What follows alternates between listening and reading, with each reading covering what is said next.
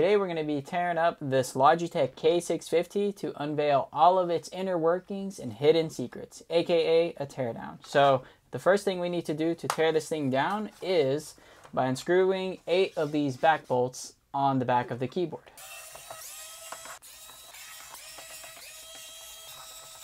Once all 8 bolts are unscrewed, you can actually go inside of this keyboard. Just kidding, you actually have to peel the sticker back, which you might need to use a heat gun or some sort of prying tool. And then you get exposed to 2 more bolts right here. Now that the 2 bolts are unscrewed, we can take this thing off, right? Nope, you actually have to pop the battery open, and inside of here, you're gonna see 3 more bolts. All of the hidden secret screws have been unscrewed, and now we can pry this baby open.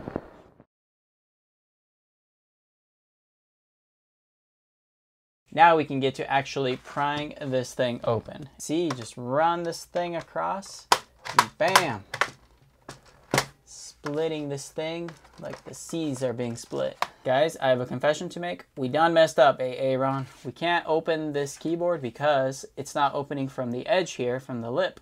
And that's because these need to be peeled off, and most likely there's a screw that needs to be unscrewed. And let's peel this sucker off, and bingo!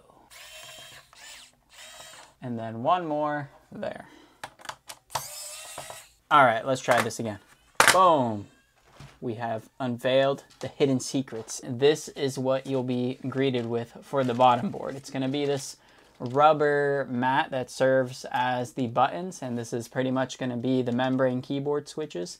And when you actually click somewhere, it registers on these little dots here, and that's how you actually get the click to register when you're actually typing with the key switches. And then under the rubber dome key switch mat, you can see that there is going to be the circuit board here, and then you're also going to see this bit attached, and there is going to be some screws. And then once the screw is removed, you should be able to just kind of wiggle it right out. And under that, you can see that it's all just kind of wired in through that red cable, and that's what goes to the battery compartment over here. And if anyone does want to look at the circuit board details on this little board, it's going to be right there if you're interested in any of the numbers. And then same with the numbers on this module here.